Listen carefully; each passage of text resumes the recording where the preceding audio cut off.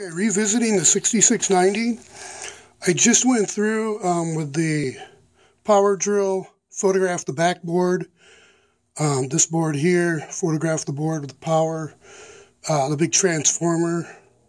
I didn't photograph this board, but everything looked okay, so I just powered up. Actually, I'm using the 6570 pedal. Powered up okay. Switch settings. Don't recommend doing that with the cover off, but I've got gloves on, so be careful.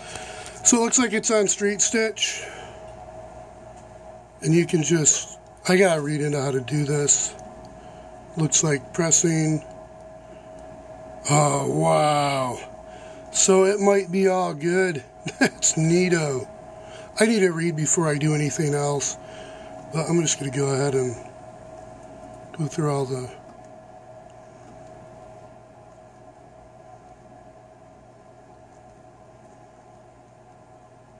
Uh-oh, that button doesn't like it. This button's probably had better days. Maybe they need a cassette. Uh-oh, those ones, Stitch isn't so happy. This one's not so happy. So that board, there must be a way to take this off, and there's a board behind here. I'm guessing those contacts need to be changed, but there could be something unique that I don't know yet. So I'm going to guess, after I read into this a little more, yeah, it looks like, I thought I read somewhere it automatically sets, so even if you do change these settings, I need to read into, I don't see where the cassette, it sounds stupid, but there's supposed to be like a cassette for like the patterns, and I don't see where those go on this. I don't know if this comes off. Maybe you have to pop this off. Oh, A's in there now. Oh, I see now. So this slides out, and then that slides in. I wonder if that wasn't in all the way. Oh, it wasn't in all the way. No way. So everything's good. Wow. That's reverse. This is like at a push button reverse. Wow, that's neat. Really awesome then. Fine, if this is working okay. I got her all lubricated. I used Tri-Flow. I didn't put grease in the bearings though. I just used the oil for now, running with the chuck just to make sure everything was nice and loose. I did, I forgot to take a photo of that. I wound up using this little file here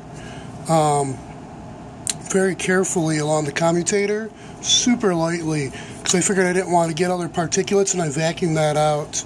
And I went in with a Q-tip just to double check, and I made sure there's no fibers from the Q-tip left.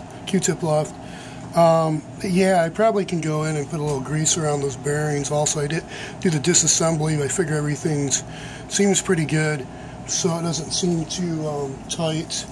I don't know if this is good when it's powered on manually, but it doesn't seem too stiff. Seems like once I got the 6570, about as loose now, so that's good. I'll go ahead and put together, I'll complete the assembly with the power off. I probably shouldn't power on, but I'm going to power back on, power off, and then I guess this is ready to do some test stitching. I'll think about it, maybe I'll think about it overnight before I do. Maybe I might put some grease on there, but I don't know, I'm guessing it's probably okay. Boy, that's awesome. Okay, bye for now. Be safe, stay healthy. Read. Learn something new. Speaking of reading, I'm going to go read more into this and just not worry about. I'm not going to assemble yet. I'm going to read a little more into, and yeah, just to be safe, this will be quick to reassemble. Okay, bye.